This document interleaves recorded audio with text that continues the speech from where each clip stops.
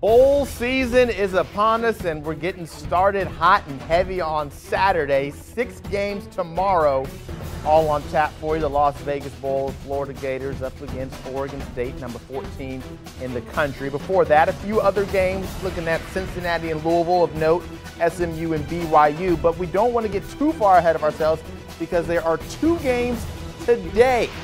And for that, to get us ready, to get you ready to make some money as well, we bring in Emory Hunt. Let's look into the weekend. Starting tonight, the first game this afternoon, the Bahamas Bowl, a top-notch destination. Miami, Ohio, and UAB. They kick off at 11:30 this morning. Nobody's rushed for more yards in the country than UAB's Dwayne McBride. Blazers favored by double digits. What's your pick here? And this number has jumped from 11 to 10.5. The point is, you mentioned him, Dwayne McBride in that run game. That travels rather well. Run game, defense, they'll take care of business. Since Gabbert has been out the lineup for Miami of Ohio, it's just been a different offense. I don't think they'll score enough to really keep UAB from covering the spread, so I do like the Blazers. They're seeking back-to-back bowl victories for the first time since 1973-75. The other bowl game today is the Cure Bowl. Troy and UTSA equally hot. Both have won 10 games straight. They're ranked number 24 and 25 in the country. What's your play here? First of all, you got Troy coming from the Sun Best Conference, number 1. They got explosive offense. UTSA has an explosive offense. But here's the thing. Neither team has defense. So not only do you take the over in this ball game, this point spread has jumped from UTSA being underdogs to now they're 2-point favorites.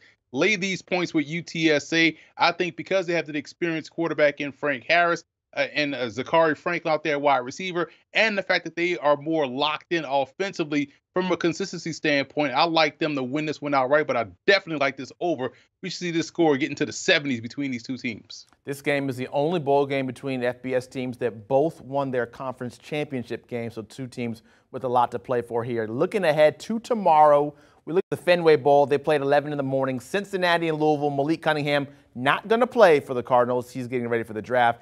Is that swaying at all how you feel about this one?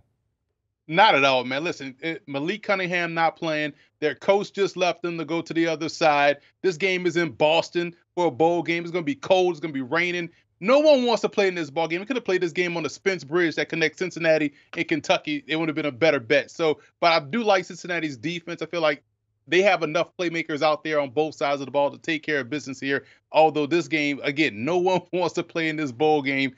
But it's going to be fun to watch because of the chaos. No one wants to play. You also don't get a lot of time to prep for the bowl game. You probably don't get in all 15 of those bowl practices. Certainly the case for my Gators taking on Oregon State tomorrow in the Las Vegas Bowl at 2:30. Florida, they'll have a brand new starting quarterback because Anthony Richardson, he's sitting out.